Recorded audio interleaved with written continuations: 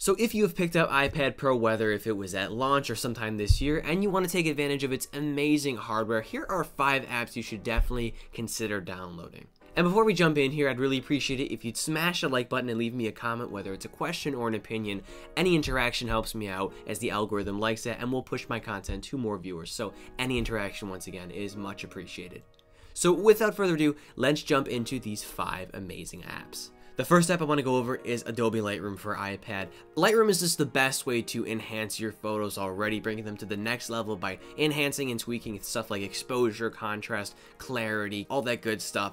And with iPad Pro, the experience just got a whole lot better, especially with the Apple Pencil and its fine input that you get with it. Local adjustments are made really easy. You can just kind of color over parts of the image that you want to locally adjust once again. And yeah, it's just a great experience. And if you're a photographer, this is definitely an app to get, especially now that iPadOS brings, external storage support, so you can just easily transfer photos from an SD card onto your iPad and then into Lightroom.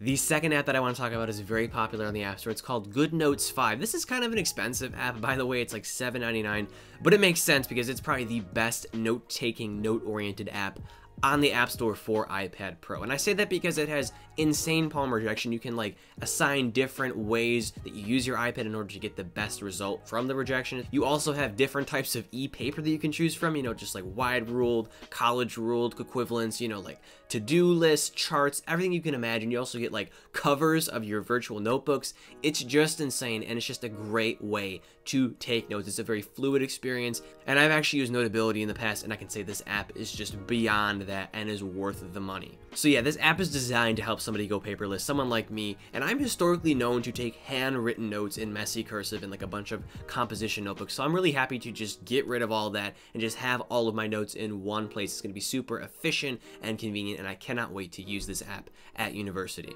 The third app that I want to talk about is called Selfie Pen Script, and I actually had to do some digging in order to find this because I didn't even know an app like this existed. I really wanted to solely rely on the Apple Pencil in some cases, and a big obstacle with that is the keyboard, or the default keyboard, or any keyboard that's just QWERTY. But this app allows you to handwrite and convert that handwriting into text. And at first I was skeptical, I tried it out, but it's incredible. It's super accurate. And I'm somebody who usually writes in messy doctor's cursive, and it works 90% of the time. And that's amazing for someone with, once again, messy handwriting. Need your handwriting, it's perfect. You can do capital letters, hyphens, different symbols, whatever. It works very, very well. And for everyday tasks like web surfing and maybe replying to a short email or whatever, it's great. It allows you to just kind of use the Apple Pencil, make the most of it, and have some fun with it. It's nice to be able to handwrite as an input rather than kind of fumbling around on the iPad keyboard. I enjoy that. It's a change of pace, but I will say it's only good for short text phrases. If you're typing a couple sentences, that's fine. But if you're going to be writing a paper, by all means, you can go ahead and use this app. But I would recommend getting a keyboard case or typing your paper up on a computer with an actual keyboard.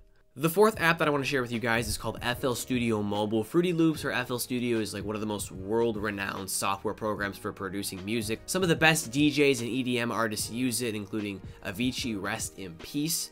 But yeah, it's a great program. I have no idea how to use it. I thought I was going to do music production at one point, but I downloaded it and just never really touched it. I know how to use it a little bit, but it's kind of fun to mess around with. But anyway, if you're someone who is at all inclined to music production, or are someone who is and wants to get into that, this is definitely an app to check out. It's 25 bucks, I think. Not as expensive as the actual FL Studio, but yeah, it's a great piece of software, and I highly recommend picking it up, once again, if you are pursuing some kind of music production career.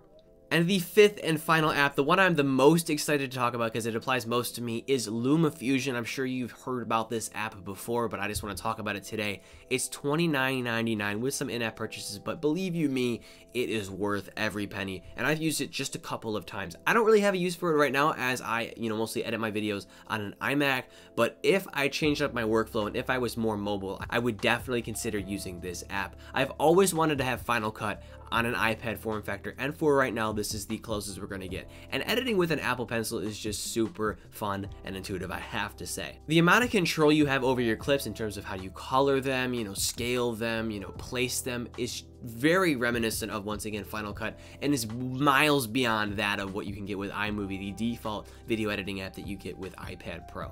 So yeah, with the iPad's now revamped Files app with iPadOS and just the more compatibility with external storage, you can definitely have somewhat of a professional workflow with video with your iPad Pro. And I will just say, if you plan on doing video editing with an iPad Pro, whether it's the current version or the next gen, definitely get a bigger capacity one, you know, like 256, 512 gigabyte, maybe even the terabyte one if you're super serious, because like 4K footage takes up a lot of space, and if you're shooting with that, you're definitely going to want to have as much space as possible. And speaking of 4K, you can absolutely edit that on the iPad Pro. It's a very smooth, excellent experience, and just takes advantage of the monster processor, which is the A12X. So yeah, that about wraps things up. I hope this video helped you out if you're trying to get the most out of your iPad Pro with great apps. I'd really appreciate it once again if you'd smash that like button, leave me a comment, whether it's a question or suggestion, and subscribe for more content like this. And as always, I'm Noah, and I will catch you all in the next one.